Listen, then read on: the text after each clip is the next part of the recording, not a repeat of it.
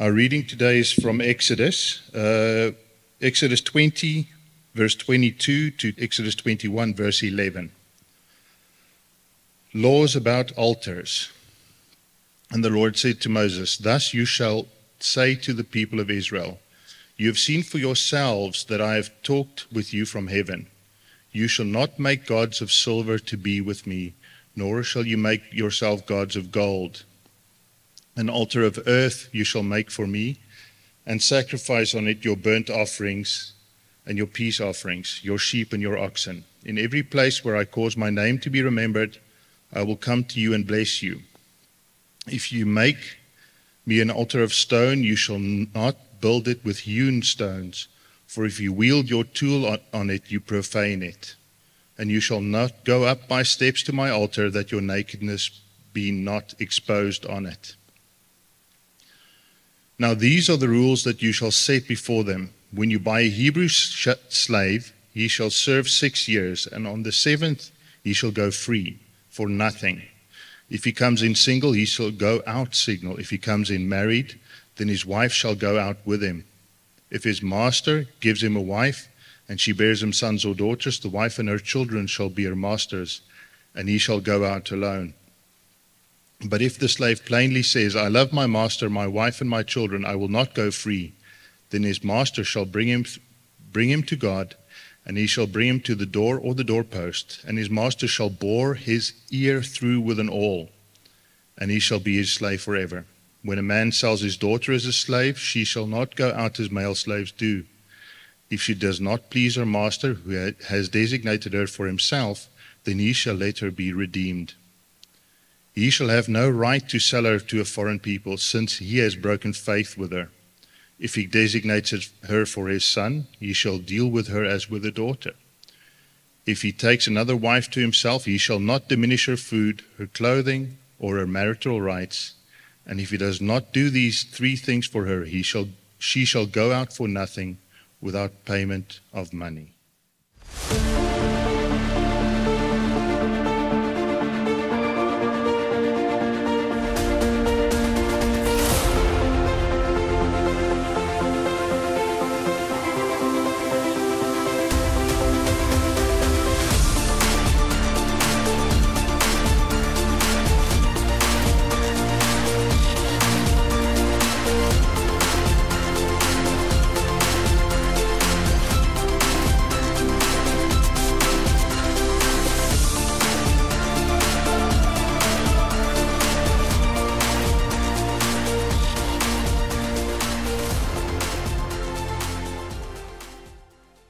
Today's passage that my brother Francois just read for us takes place immediately after the 10 Commandments that Pastor Bartley spoke about last week.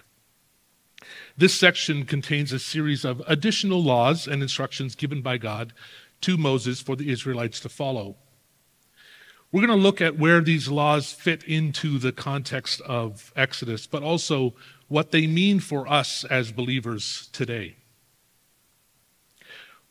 Why is the law important at this particular time in human history? This really intrigued me when I started thinking about it and studying it. Remember that this is still relatively early. Humanity is still in its infancy. Creation would have been just about 2,500 to 3,000 years before this time. The flood would have been about 1,000 or 15 years earlier. So this is still very early in time, and things have not gone particularly well up to this point since the fall. Humanity, in its early days, clearly needed the law.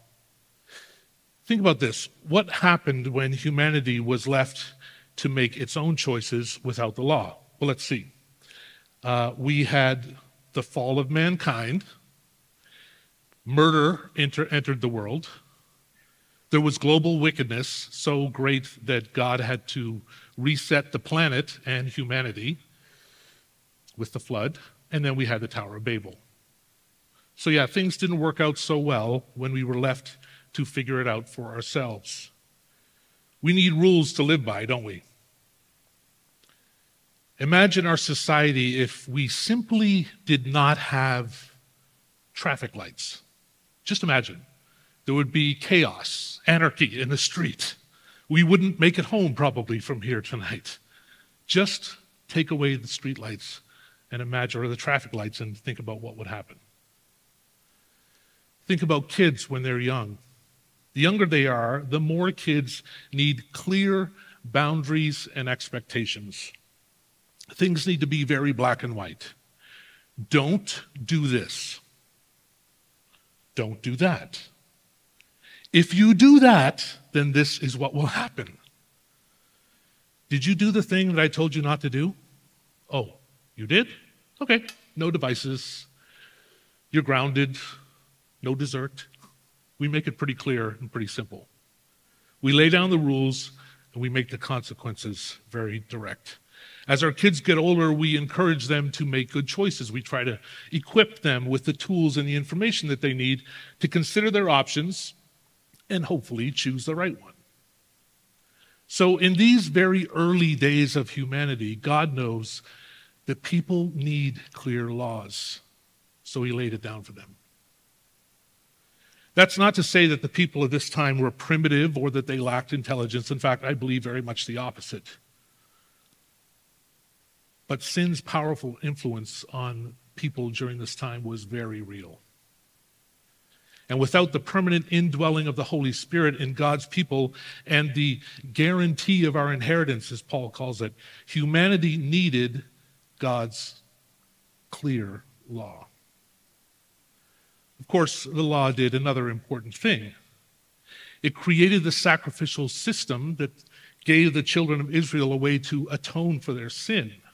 And that, of course, foreshadowed the great atoning sacrifice of our Savior. And that's how we end up at the end of Exodus 20 and at today's passage right after the Ten Commandments.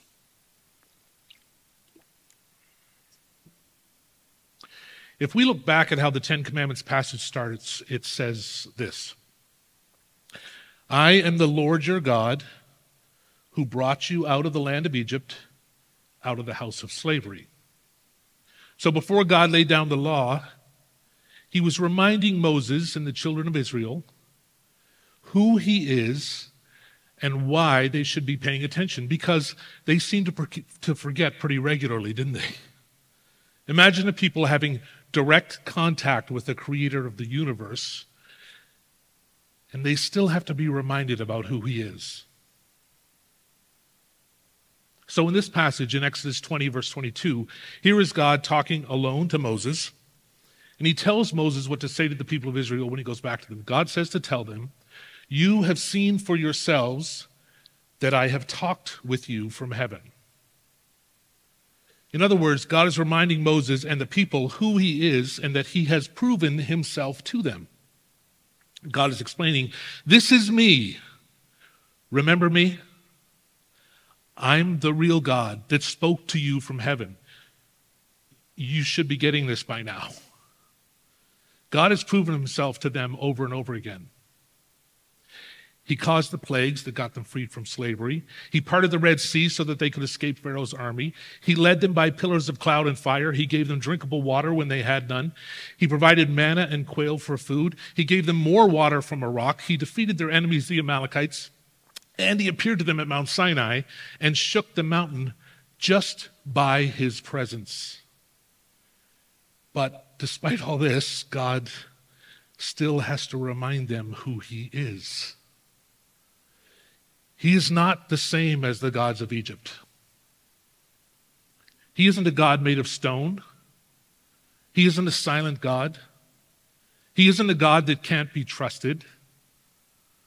He makes it clear, again, you have seen for yourselves that I have talked with you from heaven. You have seen it. Yahweh is a God of patience most of the time. So after giving Moses the Ten Commandments, God gives Moses 7 or 8 what I'll call amendments that we see laid out here in this passage. Now, these first few verses are clear and straightforward enough. Basically, don't make idols of gold or silver. When you make an altar, make it using natural stones. Don't use any tools. It's easy to understand the no idols part of these verses. And of course, this is also the very first of the 10 Commandments. God wants it to be clearly understood that this is a non-negotiable. So he's reminding them again. Then there are these 3 verses with instructions for building altars. What relevance does this have for us? Before we jump into that, just pause and realize that God is being very specific. Let's not gloss over the fact that God is giving instructions. And when God is giving instructions, you should pay attention. He said to build altars, but he says not to use tools. In other words, use the stones in their natural state. What this is focusing in on is worship. And though this is a short section of the passage, it seems that there's a clear message for us in verse 25 about how we approach worship. God is saying not to use tools.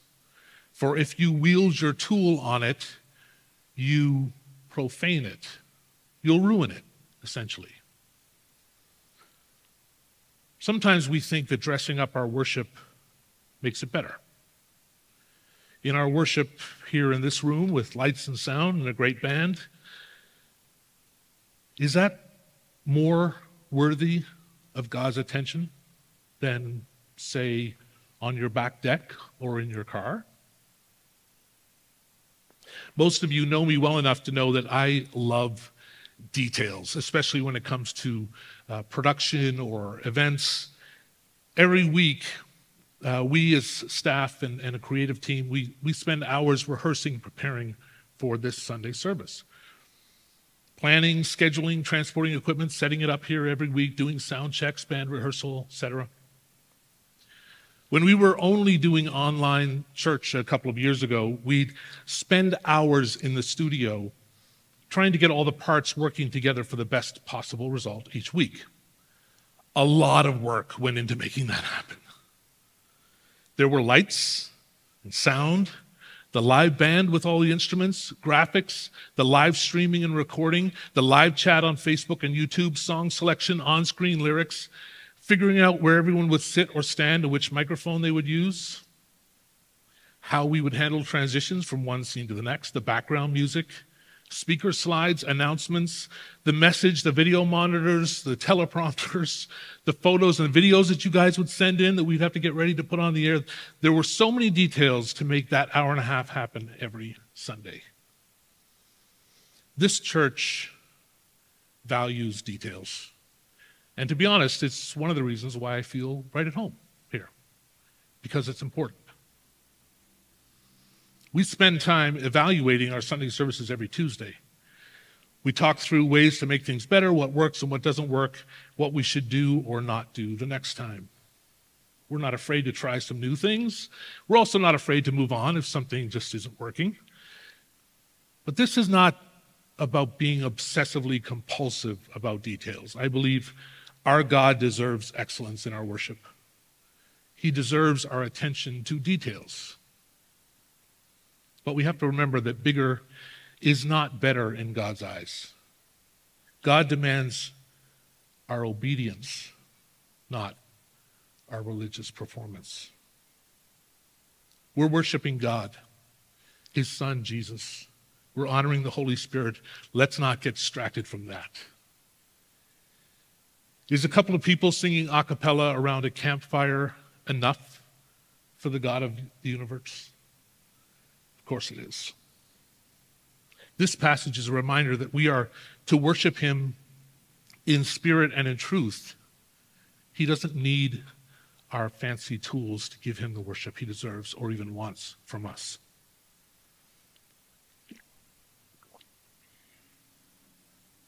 As believers, we can reflect on these laws and the broader biblical perspectives and principles of love, equality, and treating others with dignity to navigate our difficult social issues today. So what do these things have to do with us?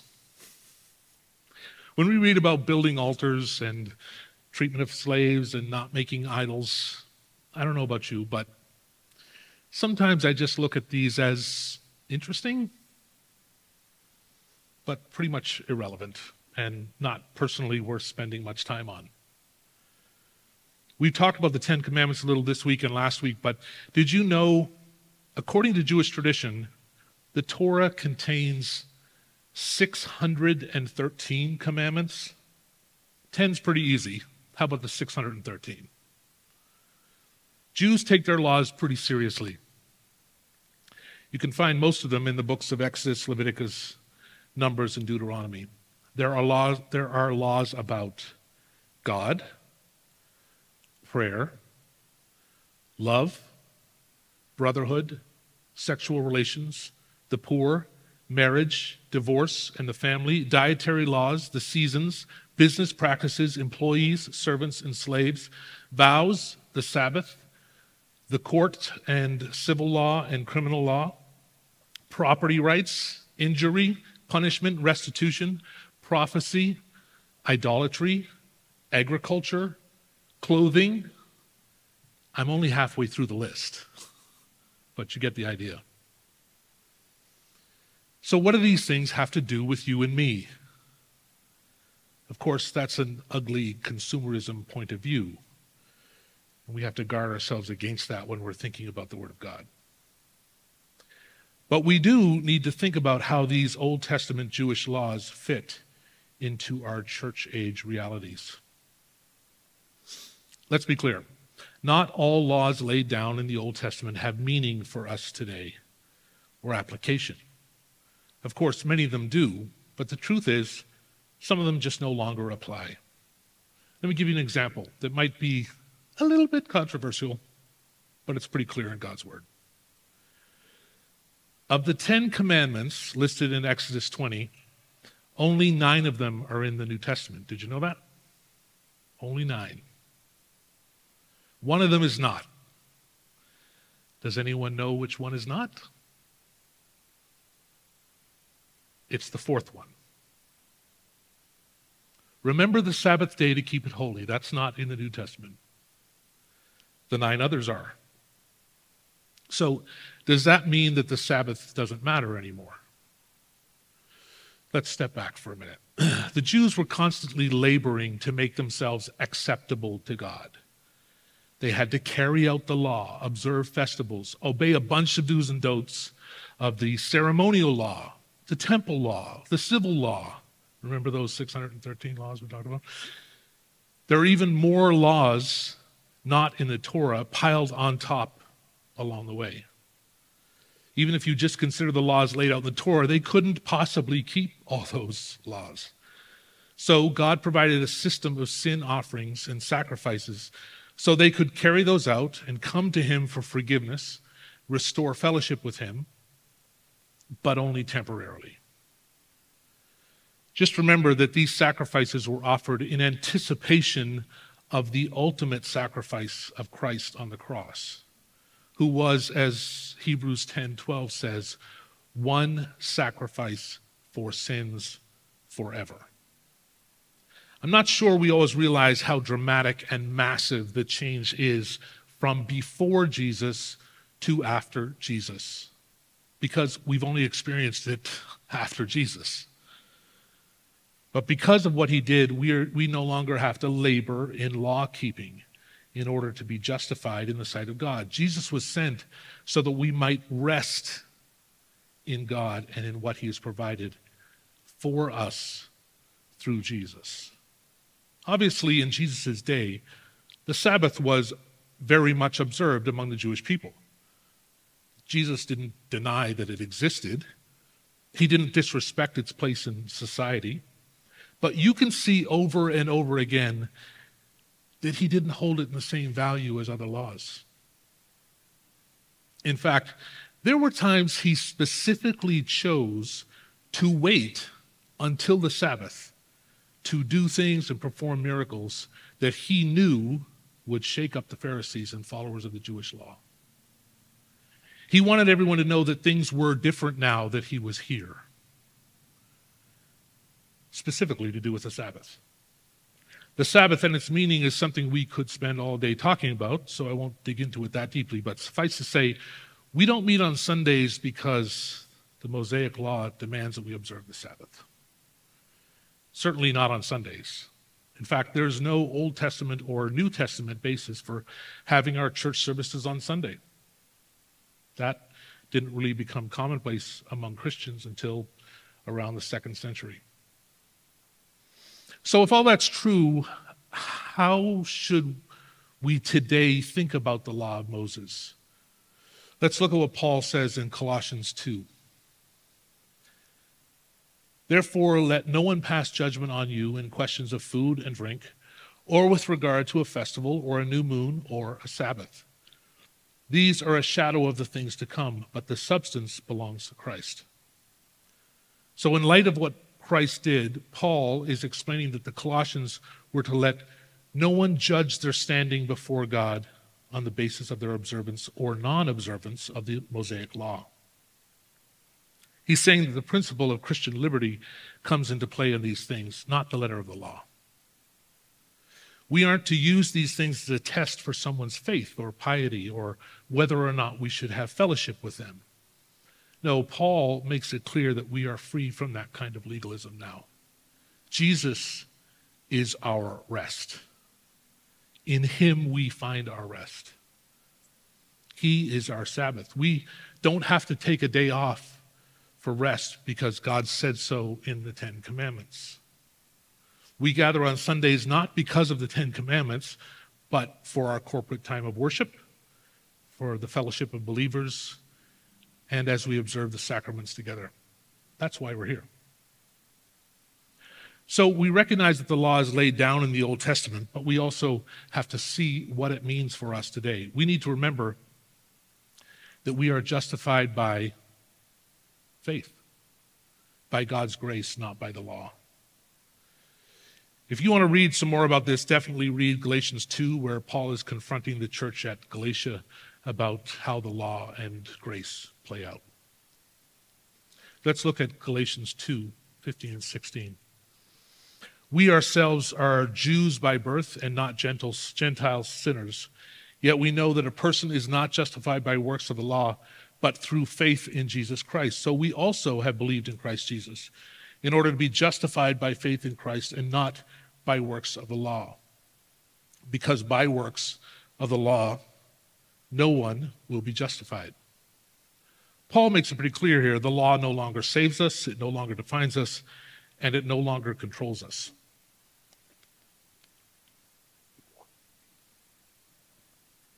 It's Christ alone. Let's read the rest of Galatians 2. But if in our endeavor to be justified in Christ, we too were found to be sinners, is Christ then a servant of sin? Certainly not. For if I rebuild what I tore down, I prove myself to be a transgressor. For through the law, I died to the law, so that I might live to God. I have been crucified with Christ. It is no longer I who live, but Christ who lives in me.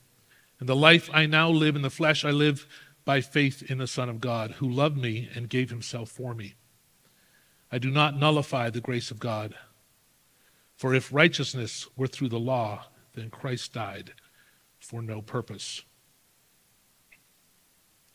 So in closing, and as the band comes up, I want to look at how Paul says the law was our paidagogos, which in Greek means our guardian or our custodian.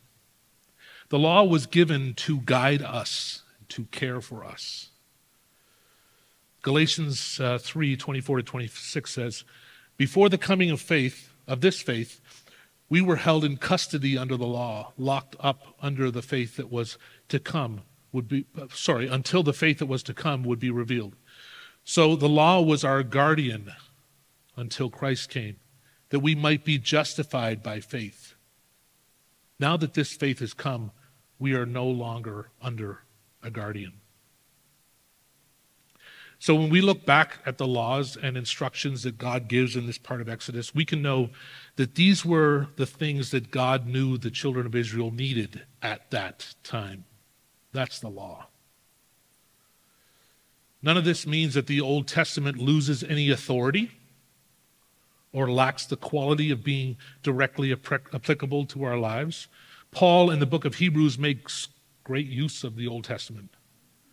The point is that under the new covenant, the Mosaic law carries the force as law under the Mosaic law no longer carries the force as law under the Old Covenant. Of course, the Old Testament and the law carries the authority of Scripture. It gives us the prophecies of Christ. It shows us how to live. It provides principles and patterns of wisdom, even while it does not carry the weight of covenantal force over you. The opening lines from the song we are about to sing say this: 1,000 times I've failed, still your mercy remains. And should I stumble again, I'm caught in your grace. I'm thankful that today we are freed from the custody of the law and can live under God's grace and the atonement that we've received through his Son. I know I can never live up to the law, no matter how I try. Let's pray. Father, we are thankful that the law exists. We're thankful that you love your people so much that you provided them the law, that you gave them a way to still have fellowship with you even after they have disappointed you, forgotten you, questioned you, opposed you even, left you behind for other gods that they made with their hands. Father, we are thankful that you have patience and love for us. We are thankful that the sacrifice of your Son is sufficient for us, that we can enjoy the fullness of your grace, that we can live our lives under the power of that grace. Father, we bring ourselves onto the altar as living sacrifices to you. We present ourselves for you to use. We know that we disappoint you. We know that we fail. Help us, Father, to never take your grace for granted, to abuse your grace, to say that we are no longer under the law, but under grace, so you got that covered. Father, protect us from that. Father, we are thankful that today we can be here, worship together, honor you, here, at home, in any place, because you inhabit the praises of your people, and we are thankful.